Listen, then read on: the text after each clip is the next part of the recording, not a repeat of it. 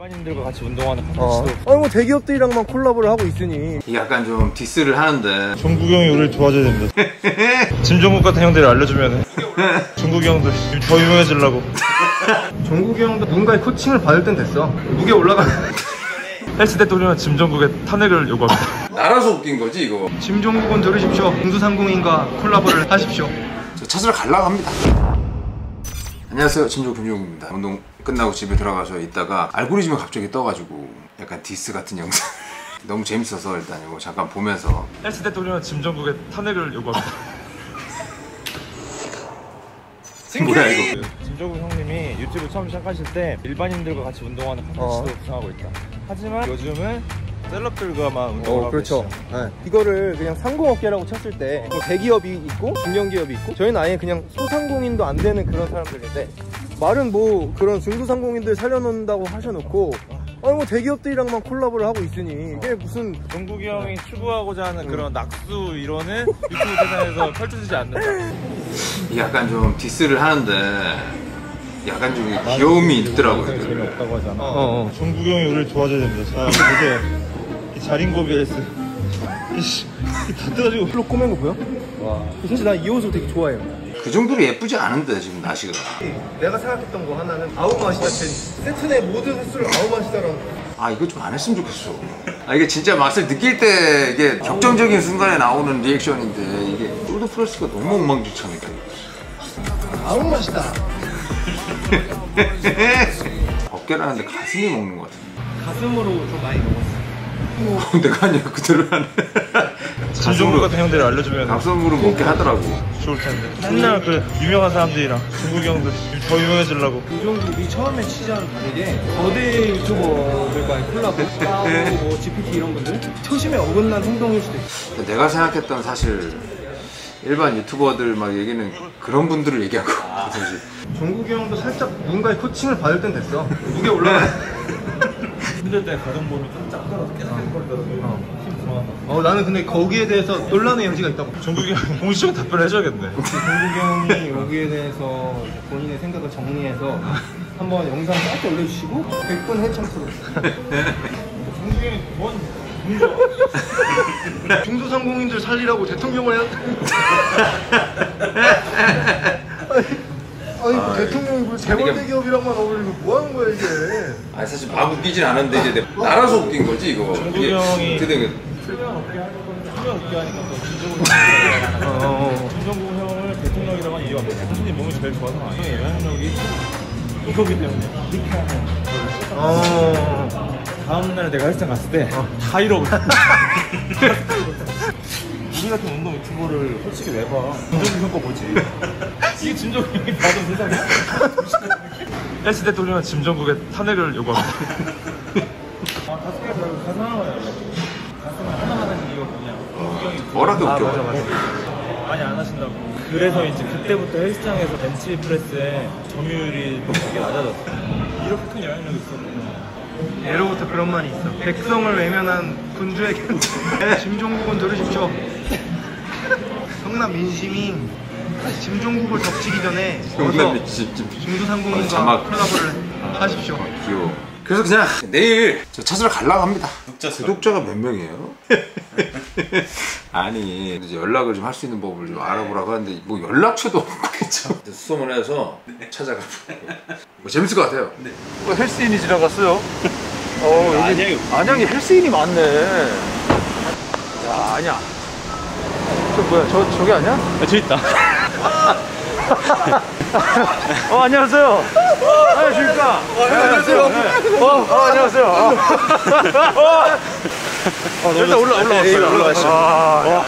저희 못 찾게요. 아니요. 감사합니다. 대기업이 왔는데 갑작스럽게 도대체 생각도 못 해가지고 네네네. 꿈인지 생신지 지금 오라 그래서 왔는데 왜 내가 왔어야 하는지. 이제 요거를 요런 비슷한 영상을 한 3-4개 정도 더 올리면은 그때쯤에 좀 봐주시지 않을까 했었는데 아니 조회수 지금 조회수 보고 깜짝 놀랐어요. 내 눈을 의심했네. 와, 이렇게 돼 있어? 여기 또 많이들 운동하고 계시네. 안녕하세요. 안녕하십니까. 예. 몸 좋으시다. 근데 궁금한 게 하나 네네네. 있어요. 어떻게 보셨어요? 제가 보다가 떴는데 재밌었어요, 저 개인적으로. 채널이 재밌다는 게 아니고. 그래서 재미없다고 인정합니다. 뭐 이런 표현 어떨지 모르겠어요. 되게 귀여웠어요. 그리고 또 안양 분들, 안양이요. 내가 안양이 진짜 자랑이시거든요. 정말 어디 사셨는지도 다 알고 있어요. 그래요? 네. 일반 분들하고 이런 걸 해보고 싶긴 했는데, 근데 사실 일반인이라고 하기에는 어쨌든 채널을 하려고 하는 약간 업자 쪽이잖아요. 비록 구독자 250명이지만 인사부터 드려야 되지 않아요? 그래. 안녕하세요. 안녕하세요. 운동을 사랑하는 네네. 일반 평범한 직장인 네. 3명으로 이루어져 있는 짐캐리라고 합니다. 일을 어떤 일 하고 있어요? 저는 자동차 쪽에서 설계 업무하고 있고 진짜로요? 네. 저는 같은 이제 그룹 계열사에서 홍보 업무를 하고 있고요. 아주 멀쩡한 분들이시네. 네, 저는 편의점 회사에서 근무하고 아, 어릴 때부터 친구들? 중학교 때 친구들. 근데 이제 같이 이제 사실 운동을 좋아하니까. 좋아하는 운동을 통해서 또 우리가 좋아하는 또 무언가를 이루면 너무 좋겠다. 좋겠다. 종국 형님은 저희가 원래부터 완전 팬이에요. 구독을 하고 보고 있다가 첫 번째 영상에서는 일반인과 같이 하는 회사에서 준비하고 있다고 하셔서 맞아요. 여기 2년 동안 기다려봤는데 뭘 알아야 내가 심지어 이걸 영상을 보고 연락을 하려고 했는데 연락처도 없어요. 당연히 못 보실 거라고 생각했어요. 그래서 그거 올리고 이제 찬차 하면서 메일 보내고 저희 연락처 그렇구나. 이렇게 빌드업을 하려고 했는데 운동 경력은 어떻게 돼요? 한 7년 정도? 대출은? 네, 그쵸. 잠깐 대답 약간 움찔한 것 같은데. 본인들의 채널에 그 메일은 뭐예요? 저 인덕원 쪽에서 바깥에서 렉 설치해놓고 톡거리라고 했어요. 했어요? 지나가시는 남자분들이 거기서 톡거리를 하시는 거예요. 진짜로? 저희 초창기 컨셉은 우리가 가는 곳이 다 헬스장이다 해서 운동기구 가가지고 그래서 저희가 짐 캐리입니다. 짐을 캐리한다. 보통 분할은 어떻게 해요? 지금 다 다른데 이 친구 같은 경우에는 거의 3분할 3분할? 등, 하체. 저는 4분할인데 4분할. 등, 가슴, 하체, 가슴, 등, 그다음에 어깨. 저는 기본적인 4분할이 어깨, 가슴, 등, 하체. 쉬는 날은? 저희도 안 쉬는 편이어서. 안 쉬어요? 그건 좋네. 근데 내가 그 어깨 영상 보면서 그 어깨 프레스하는 거 보고 너무 못 보겠더라고요. 진짜요? 엘보가 다 너무 목적이 있었어요? 없었습니다. 한번 일단 하면서 얘기합시다. 네. 합시다. 네. 장비들 아주 장비. 이거 왜 차고 있는 거예요? 네? 이거 왜 차고 있는 거예요? 좀 허리가 좀 더 얄쌍해 보이고 있어. 저는 사실 멋으로 운동하는 사람.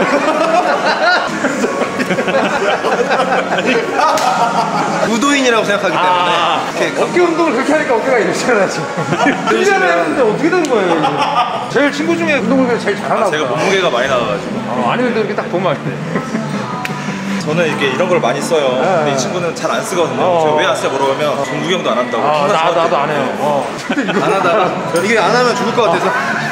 그리고 왜 이렇게 장비를? 그럼 형님은 보호대를 굳이 안 해도 된다는 생각? 저는 허리가 예전부터 디스크가 좀 안 좋았어가지고 프리스쿼트 할 때 뭐 100kg 이상 들 때는 그때부터 이제 벨트는 해요. 그것만. 그리고 손목 보호대 같은 것도 안 하고 스트랩은 이제 고중량 들어갈 때 이제 하긴 하고 운동회 때 장비가 또 기운이 있어요. 또 내가 운동한다. 또 이런 약간 비 하나 샀을 때 설레임. 차고 해야지 뭔가 좀 더 멋있는 거 같아요. 그렇지. 그러니까 뭐든 나를 운동을 하게 만들어주는 그 기쁨. 즐거움 있잖아요. 행복하기 위해서 하는 거예요. 그럼 어디 있어요? 덤벨.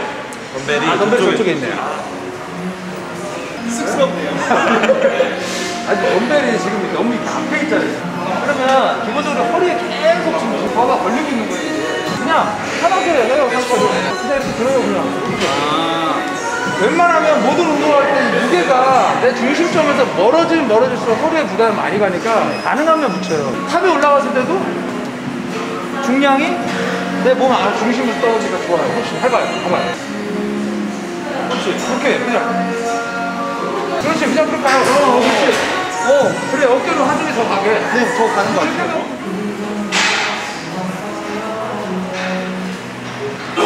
어디 가야 돼요? 왜 이렇게 빨리 하세요? 여기다 놔봐요. 그냥 여기다 놔봐. 올려봐요. 쭉. 그래. 그렇죠. 그렇게 올려봐요. 팔을 고정시켜놓고 이게 그냥 이게 속도감이 이렇게 나와야 돼. 이렇게. 근데 다들 지금 너무 이게 많이 무거운 무게가 아닌데 막 이렇게 한단 말이에요. 이게 지금 무게 다 날리는 거예요. 그래서 나중에 고중량 갔을 때는 뭐 약간 땡기는 스타일로 땡겨도 되고 고중량 때는 쭉 올려봐요. 쭉 올려. 그렇지. 다시 쭉. 좀 무겁다 이렇게 하니까. 우와. 다시. 왜 이 모양이 나오냐면 손이 지금 전반적으로 손이 올라가고 이렇게 돼요. 그렇죠. 그게 안 돼. 엘보가 올라가야 돼요. 엘보가. 손에 너무 집중하지 말고 얘가 올라가야 돼. 자, 이렇게 해야 돼. 올려봐. 딱 요거. 너무 꺾지 마. 안 꺾어도 돼. 예. 그렇지. 다시. 쭉.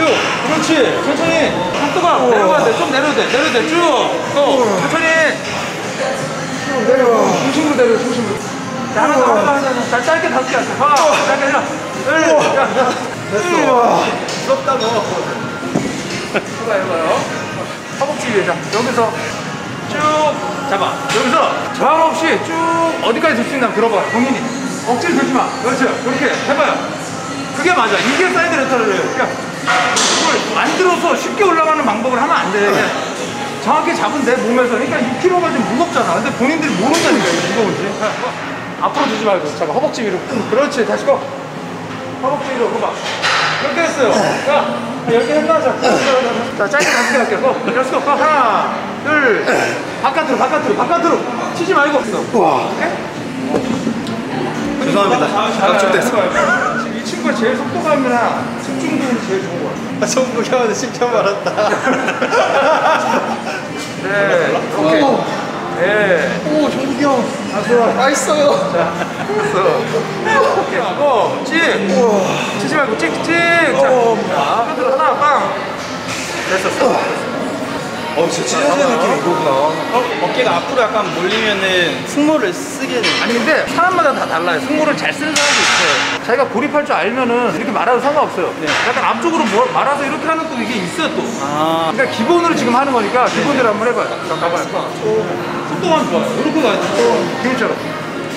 자, 좀 유튜브 보면은 고중량 고반복 막 이렇게 하라 그러는데 네. 이거 레터럴 레이즈 같은 경우에도 고중량으로 가져가서 나는 15까지 돼요. 15에서 옛날에는 20까지도 했어요. 약간 땡기는 방식으로 해도 무거운 걸 무조건 했어요. 내추럴 치고는 어깨가 되게 좋았다고 생각하는 사람으로서는 저는 사이드 레터럴에 더 집중을 많이 했어요. 프레스인데 개인적으로. 3kg 이렇게 완전 조져야 돼요. 사실 이 정도는 조져야 돼요. 이 정도까지 해야 돼요. 우리 이거 반밖에 안 했는데. 좋아졌는데?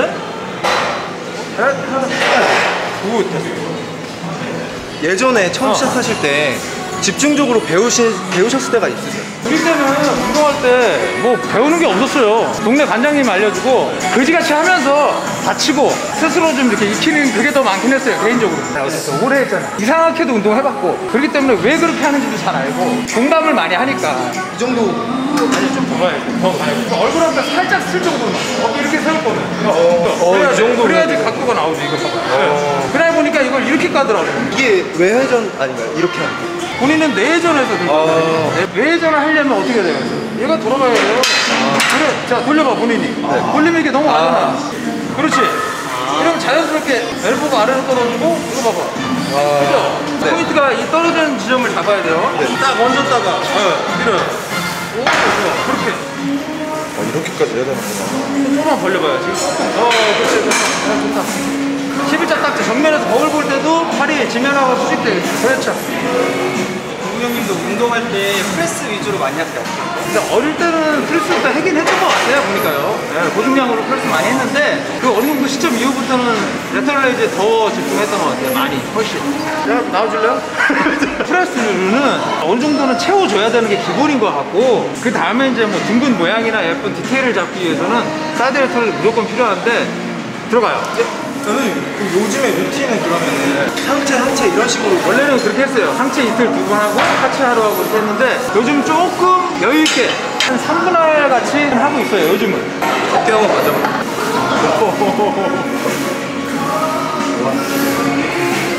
이게 좀 잘못됐어. 여기는 멀리 잡고 여기 좁게 잡고 그거 안 돼. 아니 이렇게 벌려야 돼. 운동하다가 어깨도 많이 다쳐. 많이 다쳤죠. 모든 운동할 때 사실 어깨를 많이 깠던 것 같아요. 어릴 때.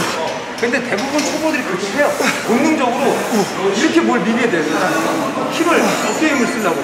그러다가 궁금한 게 있는데 항상 왜 제가 운동할 때만 인터뷰를 하셔가지고 저도 받고 싶지 않아요. 본인이 체중이 내려왔을 때 팔 길이를 봐요. 봐봐. 여기가 좁잖아. 여기가 지금 넓고. 봐봐. 각도가. 봐봐. 맞아요. 여기 넓잖아. 이게 왜 이렇게 잘 잡는 거야? 이런 걸 기준 잡지 말고 내 딱 체중 지점. 여기서 이렇게 잡아서 손다요. 이렇게. 네? 이렇게 받아야 돼 무게를. 그래서 어깨에 툭 얹어야 돼 무게가. 자 어깨에 딱 얹어서. 스매스매시를 왜 쓰냐? 요거 느끼려고 요거 잘하게. 내려갈 때 긴장 딱 받아서 쭉. 친구들이 항상 할 때 봐봐, 본인 버티는 건 본인이 버티게 하고 밀 때만 밀어줘. 다시 버텨, 밀어. 그렇지, 밀 때만. 와 진짜 다르다.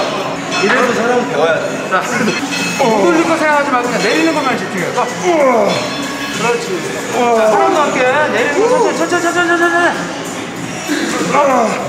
그렇지. 됐어. 천천히. 그렇지. 조금 덜 내려도 돼. 상관없어요. 괜찮아. 됐어. 오케이, 굿. 도전하는 것도 배워야 돼. 어우, 좋아.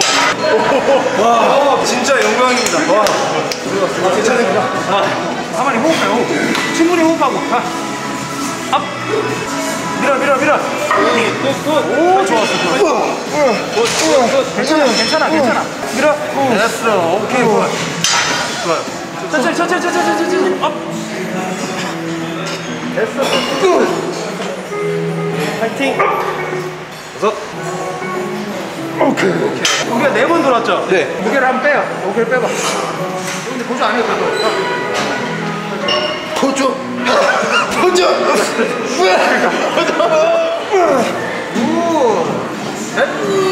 네. 영광입니다. 일곱. 빼세요. 후면 갑시다. 후면. 네. 사이드로 막 이렇게 후면을 하는 사람들이 있어요. 근데 이거보다 여기서 요거부터. 이게 제일 후면 수축에 많이 되는 동작이에요. 대신 중요한 거. 이거 너무 과도하게 당기려 하면 안 돼. 그럼 등 참여를 많이 하니까. 물론 등도 같이 하겠다 내가. 그러면 상관이 없는데 어차피 무거워지면 이게 올라오지 않아요. 자, 들어갈 땐 최대로 늘려야 돼. 최대로. 그 상태에서 자, 여기까지. 여기 엘보가 이렇게 올라와야지. 손은 밑에 있어도 상관없어요. 이 움직임. 자, 요거.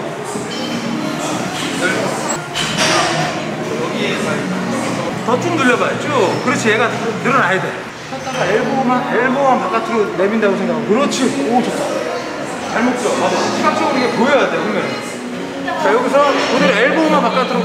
그렇지. 다시 팔 구부려야 돼. 그렇지. 구부려야 돼요. 이거 덤벨을 언더로 이렇게 올린다고 생각해. 언더로 이렇게 올린다고 생각해. 봐봐. 여기 올라오죠, 요거. 다시. 요렇게 해야 돼. 다시 봐봐. 하나. 후면이 지금 약한 거죠? 약하지. 티스푼으로 엘보 방향이 이렇게 올라오게. 그렇지. 이거 봐. 다시. 이거 봐. 보이죠, 지금? 이렇게. 보이죠? 사진 같다. 좋아.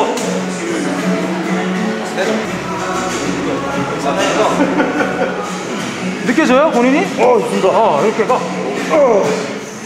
여기서 딱 머물러도 돼, 밑에서. 그렇지. 살짝 머물렀다가 좋아. 집중도가 좋아. 하니까. 이 친구들이 다 직장인인데 대부분 일주일에 운동하면 막 3일, 많아봤자 4일 정도.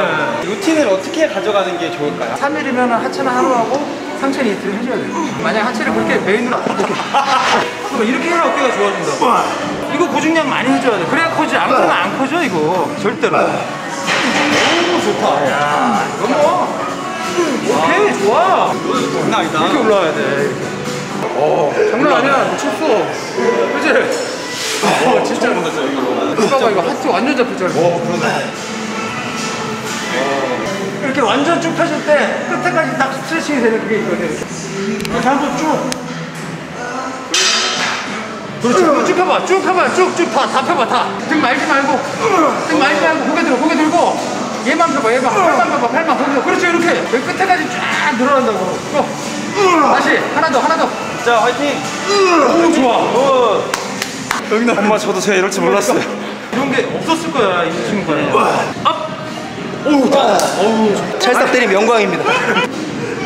오, 좋다. 자, 이제 자전거가 길어야 된다는 건 없지만 자기가 아프거나 뭐 이러지 않은 데까지 내려가는 게 좋아요. 알겠습니다. 전완근 각도로 그걸 그대로 밀어야 되는데 지금 약간 엘보가 내려오니까 이렇게 밀어요. 근데 의외로 지금 수축은 잘해요. 의외로 여기서 제가 제일 먼저 시작했어요. 3대가 어떻게 되십니까? 나는 3대는 어릴 때부터도 그 목적성을 잘 모르겠어요. 시도도 안 했고. 근데 해야 돼, 그 운동은. 3대 운동을 해야 돼. 해야 돼요. 합리화는 하면 안 돼. 해야 돼. 하기 너무 힘들어서. 할 줄 알아야 돼. 상체가 살짝 길구나, 다른 친구들. 맞아요. 앉은 키가 크네. 의자가 좀 더 내려갔어야 되는데. 내려봐요. 엘보 끝으로 쭉 받아. 오케이. 다시. 형, 제가 되게 궁금했던 게 형님의 롤모델은 누구예요? 옛날 사람이니까 뭐 그냥 아놀드 뭐 이런 사람들 보고 장크로드 반담 있잖아요. 누구 형님 나시도 뜯어지고. 이거 채널 오픈할 때 입었던 건데 이거. 모르네. 구독자 아닌 것 같은데. 2년 전 일이다. 내려갈 때 쫙 받아요. 네거티브 받아. 쭉. 그렇지. 처음 받아보는 거잖아. 엘보. PT 맞아본 적 아예 한 번도 없어요? 아예 한 번도 없어요. 종국이 형 것만 보고 배웠거든요.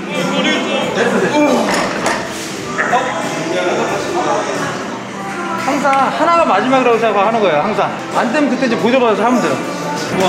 호흡 이제 호흡. 자, 좋아. 괜찮아. 자, 그렇지. 가만두면 얘가 나가야 돼. 얘가. 그렇지. 다시. 방배 잡아놓고 쭉 빼. 형님은 운동할 때 물 잘 안 먹어요? 물 안 먹어요. 수학이다. 야, 근데 등할 때 푸는 건 뭐야? 아니, 등할 때. 그렇지. 용기 나가. 나 아닌가? 아니, 셋.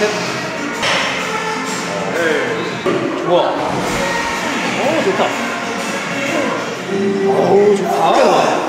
좋다. 좋아. 근데 이 나시를 개인적으로 좋아한다는데 이유가 뭐야 도대체? 되게 많이 빨아가지고 수축이 많이 돼가지고 몸에 딱 붙어서. 그래서 그럼 작은 걸 사면 되잖아. 정답이 더 빠졌다가 좋다.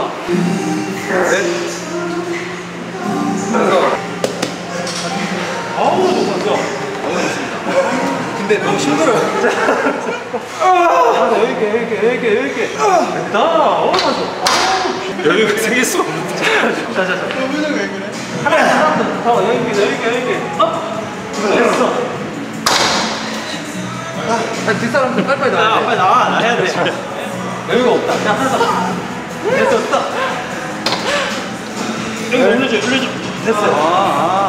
또 주세요. 오케이. 자, 땅. 됐어. 굿. 일어나. 괜찮아. 정신 차려. 됐어. 뭔지 알겠어. 빨리 펴. 좋아. 얼마나 좋아. 오케이.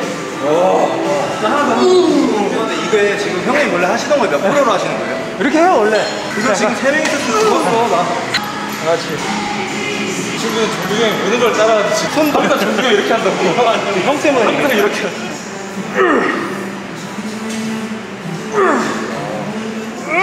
자, 하나 더. 수갑 가. 됐다. 좋다. 지금 잡아놓고. 그래서 쭉 잡아놓고 멀리 갔을 때도 여기 끝에 봐요. 진짜 계속 안 풀리게. 계속. 끝까지. 그러니까 이게 중요해요. 일단 이게 비주얼적으로 멋있다 이 운동이. 형이도 먹었어.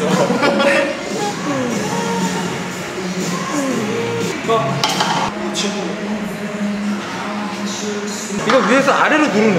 여기 쪽에 더 집중이 많이 가요. 나 다음에 아닌데 여기. 쭉 들고 아래로 꾹 눌러. 이거 누르는 거야 아래로. 우와. 나네. 좋아요. 상체 들지 말고 그냥 고정 눌러.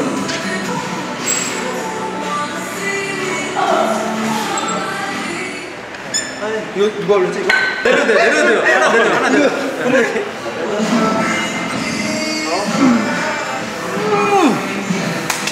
지금